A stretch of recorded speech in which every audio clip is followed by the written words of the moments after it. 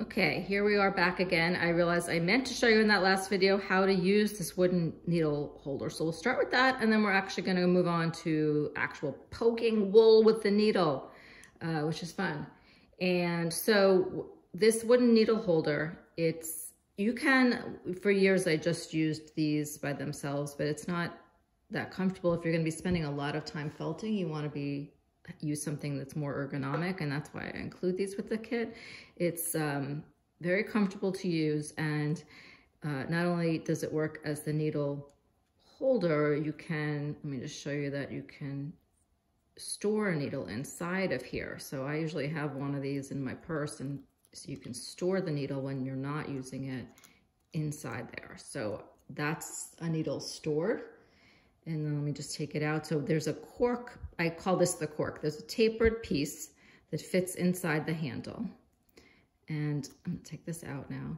And then when you take the needle out of there, what you could pull from the shaft of the needle, but I find that that's also likely could break the needle. So what I do is I use my thumbnail and twist off this. There's a notch at the end of these needles. There's a L bend, and I use that to twist it off. Then to use the needle, it's the same thing, except that I'm gonna put the notched part on the narrow end so that it then will fit back inside the handle with the needle felt facing out. Now these are gonna be tight at first, and then as you use them, they'll get easier, but you push that in really securely.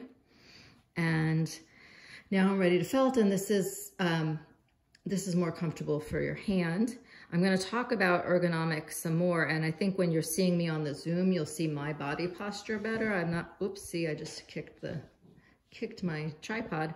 I'm not sure how to show my body posture with the video right now, but we will talk about that more on more in the live sessions. So you want to keep your shoulders relaxed. You want to keep your body in a comfortable position. You're going to be doing this for a while. You don't want to use, I can show you this. You don't want to use your wrist. You want to keep your wrist straight when you're going to be doing this poking motion.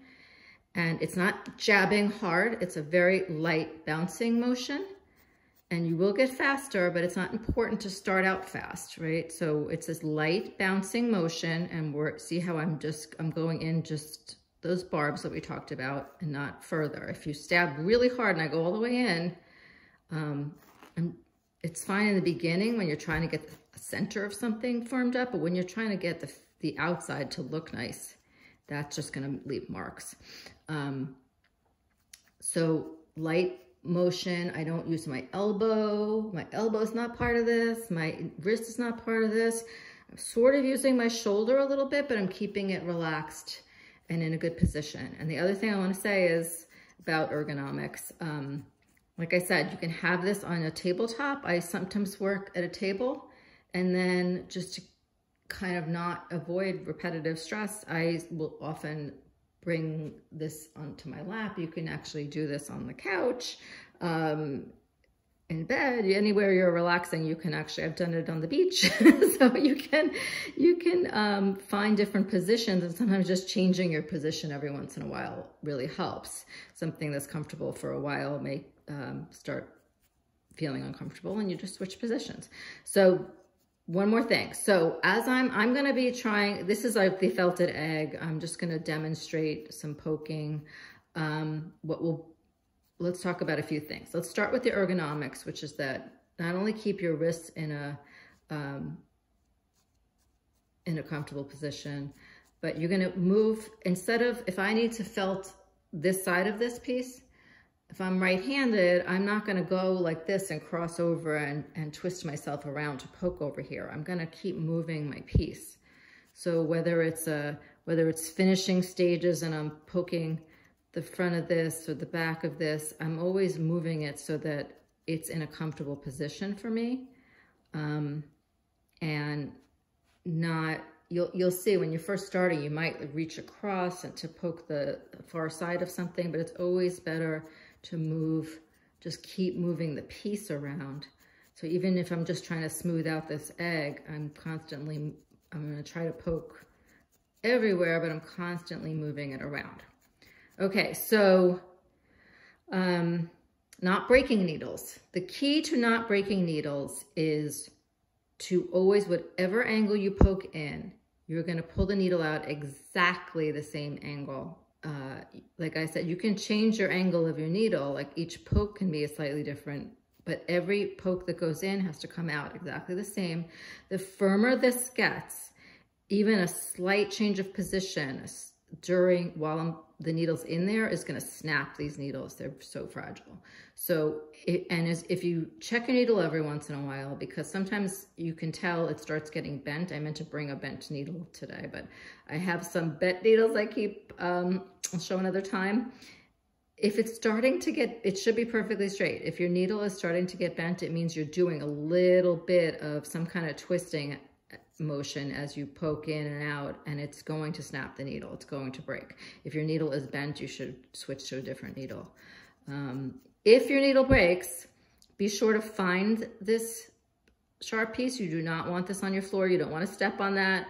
And sometimes these needles are magnetic and you're searching everywhere and you realize it's actually stuck to the shaft of the needle. But you do want to be really careful to find it. Especially if you have people walking around barefoot, if you have pets. So that's the key to that. And I'm not there to check your form, but we will be doing that on the Zoom sessions to check your form and make sure that you're poking in whatever angle you poke in, that you bring the needle straight out so that it doesn't, you can see how theoretically the harder this gets, the easier it is to snap a needle. The other thing is a lot of people store the needles like that in the mat, and I don't do that because in the earlier years, I broke so many needles like that because you hit this accidentally, you knock this over, and the needle will break in the pad. So I don't do that either. I lay my needles flat. If I'm putting them away, I'll put them back in the tube, or like I showed you can turn it around and keep one, your favorite needle, you can keep it in the handle. Take it with you or just have it ready to go. Let's see, a couple other things.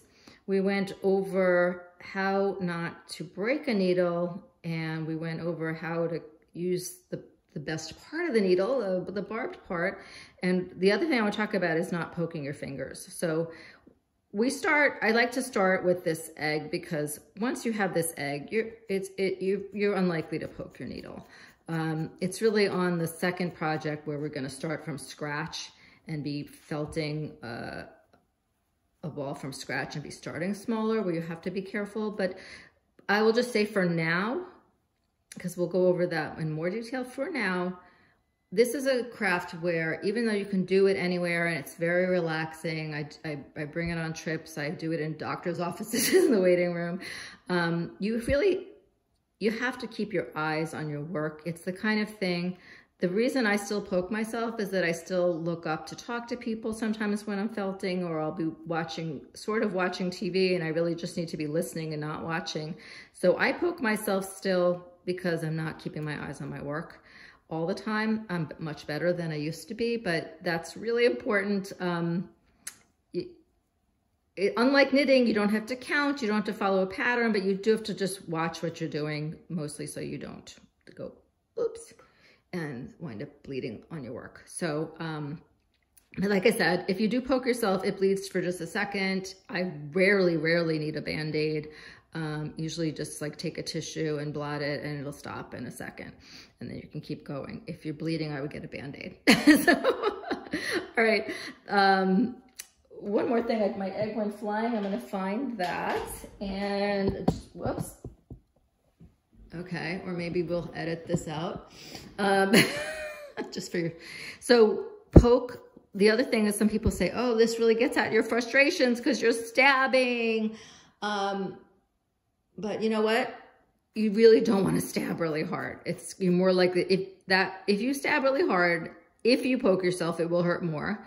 And it's not really doing any better for your work. You just want to have this very light, bouncy motion, stabbing really hard every once in a while. If you're trying to make like a dent in something, like here, I'm gonna stab a little harder and show you that I can make a dent And sometimes you do want to do this. I sometimes make eye sockets or something like that, but that's the only reason you would stab a little harder, because you're going to felt it up just fine, keeping it light, and you're much less likely to hurt yourself and break a needle if you keep it light. So that's it, and we're going to get started on our project.